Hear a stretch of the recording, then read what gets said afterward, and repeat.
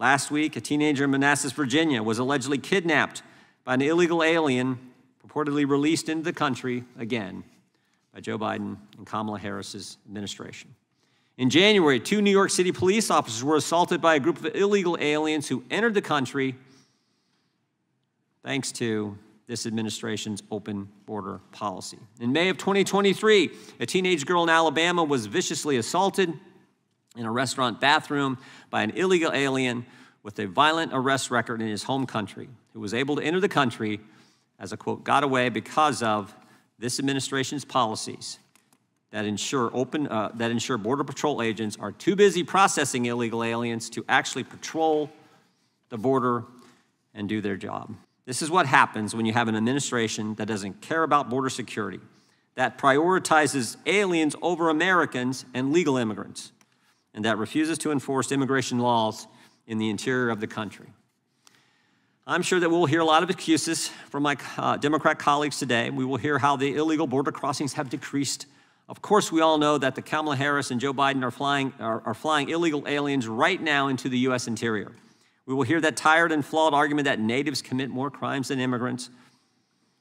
Even if that was true, would it matter to Rachel's family, or Kayla's mom, or Jocelyn's mom, or Weston's family? I think what is most frustrating to me as a member of Congress is what is happening today at this committee hearing, where we have colleagues who are exploiting people's pain for political purposes, and unfortunately, that's what's happening today. The finger pointing at the administration by members of Congress is frustrating to me as a member of Congress because we are the ones who write the laws. It is legislators who are responsible to write the laws around immigration, around border policy, and it is up to legislators to adequately fund the resources necessary. Ms. Escobar. It's insulting that you would say that to these families, that you would make an assumption that they're being used or exploited anyway. You know, what I will do is I'll give you my number. It's 281-673-0736, and I'd like a phone call from you to see what you can do to help these families, because every single week I get bombarded with calls from victims all over the United States, but I'm just a small person with a small foundation that helps people here locally in Houston and Harris County. Not one time when her daughter was murdered and I was helping her navigate the criminal justice system did one Democrat call me to offer their assistance. It was only Republicans, and I am an independent. I vote both ways. So it's insulting. No, please don't speak over me, because I'm still talking. Okay. I'm not done. I have the mic. I have the floor. I have the floor. If you want to answer me, you ask. I first want to also express my profound condolences to each and every one of you who've suffered loss. I have 2 kids. I'm a mom. I would do anything for my kids, and I cannot imagine the grief of losing a loved one in such a tragic way. So I want you to know how much I respect the courage that it took for you to be here today, to share your grief and your pain. I represent El Paso, Texas, an incredible community right on the US-Mexico border. I'm the only member of this committee who actually lives on the border, raised her kids on the border. I'm a 3rd-generation border resident. And there is no one who wants to modernize our outdated laws more than those of us who live on the border. We are the families that have for decades been trying to help the federal government treat people with dignity and humanity. And we have long been asking for reform. I can tell you that I have been pushing a bipartisan comprehensive immigration reform bill that addresses outdated border policies and that addresses migration and immigration together. There are 8 Republicans who've had the courage to join that bill. None of them are on this committee. And that bill cannot move because of the obstacles put in front of that. The administration has tried and asked over and over again for adequate resources. They've been hamstrung by obstacles put in the way, preventing those resources from getting to where they need to be.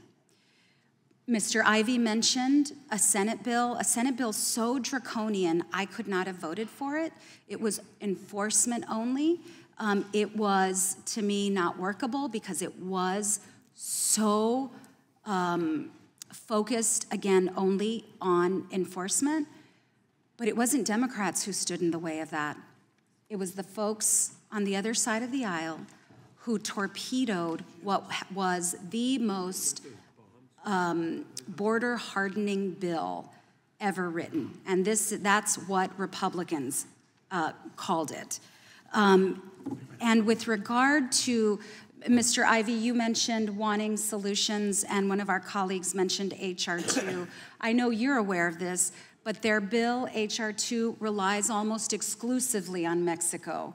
And if Mexico wasn't doing the job that they're determining needed to be done in H.R. 2, H.R. 2 was a fantasy. It wouldn't do anything. My point is this. When there were mass shootings, including, as Ms. Lopez mentioned, a mass shooting in El Paso, Texas, by a white supremacist, 23 people shot and murdered in cold blood with an assault-style weapon, traumatizing an entire community. We held hearings that were linked to solutions.